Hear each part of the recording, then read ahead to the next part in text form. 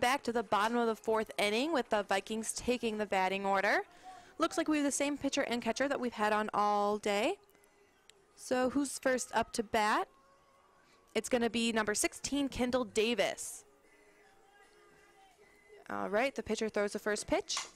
Hits it right away down the center of the field. Second baseman can't get a glove on it, and she's safe at first. Now Kendall Davis on the day is 2 for 2 with 2 singles.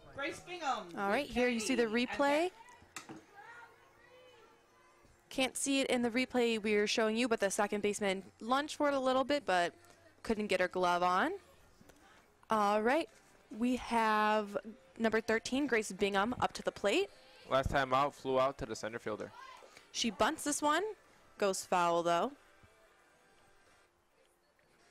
All right, bunting worked last inning for the Vikings. They were able to get those 2 runs in.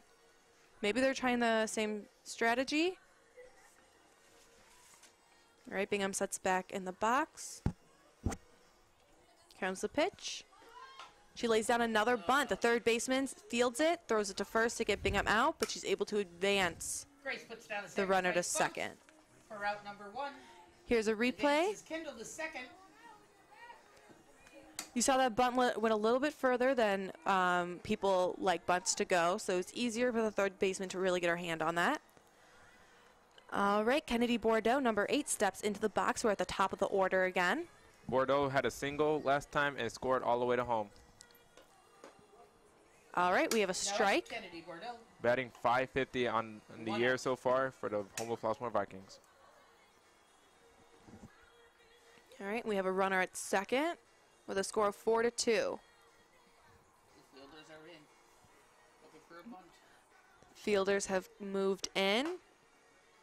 Bordeaux hits it to shortstop, gets an out at first, but the runner is safe on third and is able to advance. So now we have 2 outs. Kendall Davis, as you saw right there, Kendall Davis goes to third as Kennedy Bordeaux ground out to first base.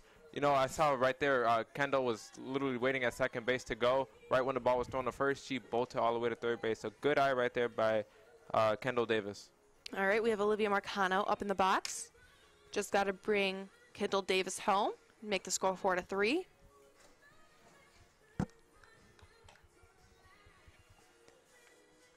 All right, Kendall looks ready on third too with. All right, Marcano steps in the box. The pitcher is getting ready. All right, here comes the pitch. She hits it foul towards the right side of the field.